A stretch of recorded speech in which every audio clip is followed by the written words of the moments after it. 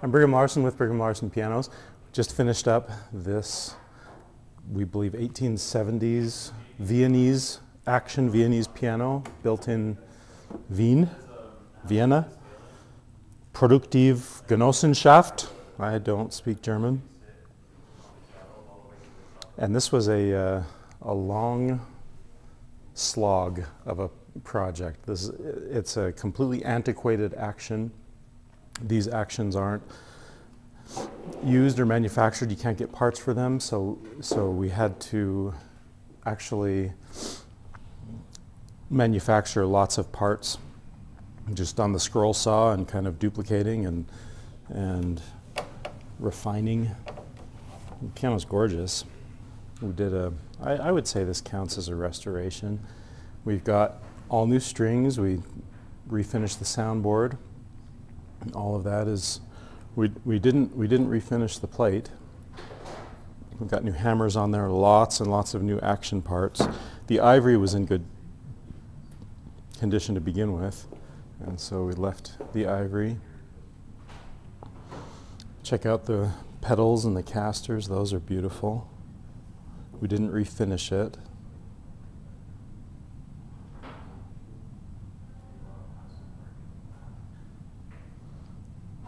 This piano's about, I should have measured it before the video, probably about 6.5, 7 feet long. It's a pretty long piano, pretty big piano. Oh, new dampers as well, I didn't mention that. And of course, new tuning pins. Piano's just, I mean, in the best condition it's been probably for many, many, many decades, being 150 years old. And now I'll play it for you in just a second. It sounds pretty good. This is kind of something unique.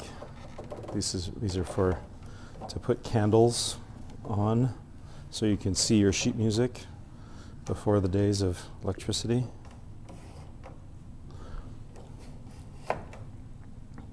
What I'm referring to when I say a Viennese action, so there's different styles of actions, and the current action, I happen to have one right here on the workbench.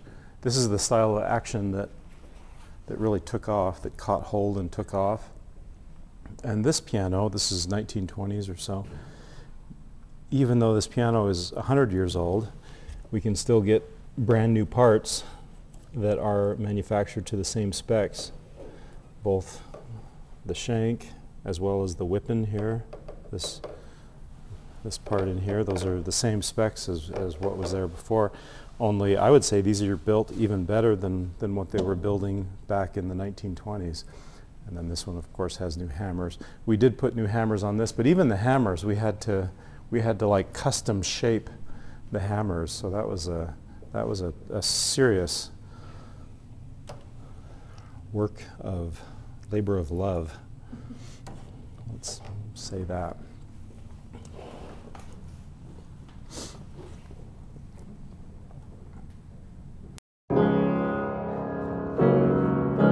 It's got a really nice rich tone, I think in large part because of its size. Oh, and it's straight strung too, which is something that I should mention just because it's interesting. See how all the strings are straight versus, let's go back to this 1920s piano. This is the design of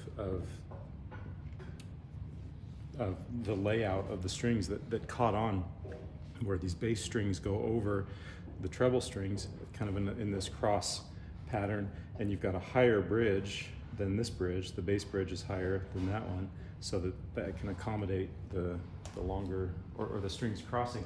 Whereas the bridges are the same height, and the strings don't cross, they just go straight. Oh, one more thing that's kind of unique is you have a complete one-piece plate. Again, that caught on. That started in the 1840s. I think 1845, I believe it was Chickering, I want to say, that came up with the complete one-piece plate. Whereas still in Europe, a lot of the manufacturers were still, even into the 20th century, a lot of them were doing these plate parts that are built in several different components. Anyway, let's get back to listening to the piano.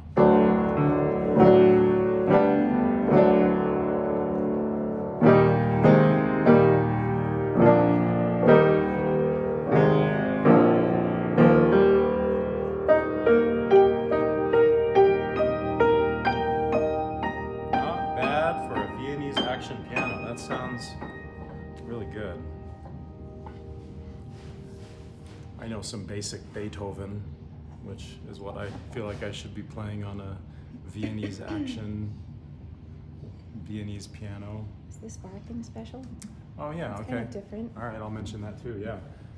The damper mechanism is also totally different. That's I mean, it's typical of a Viennese action, the way the dampers work. They don't work as well as a modern piano, although on this piano, they actually work better than any Viennese action piano I've ever heard.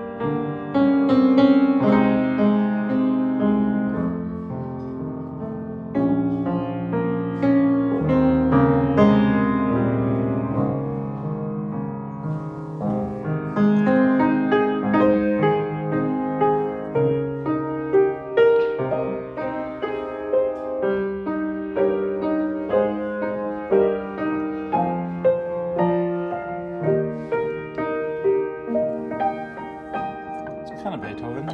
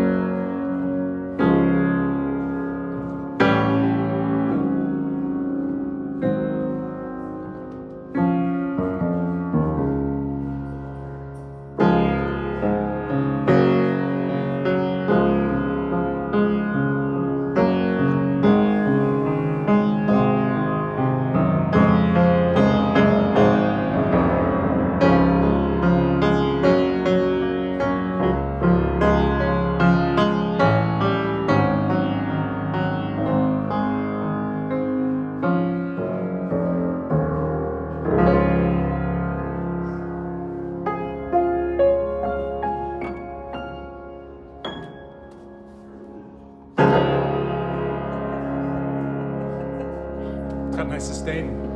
It's good piano. That really is. I've never seen or played a Viennese action piano that sounds that good, that plays this well, and frankly, I mean, it's gorgeous too. Maybe I've seen some that are this pretty because, you know, that lasts forever. The beautiful cabinetry, but yeah, I'm really pleased with how that turned out. This customer, I think, is going to be super lucky. Anyway, there it is, the Produktiv Genossenschaft from Wien.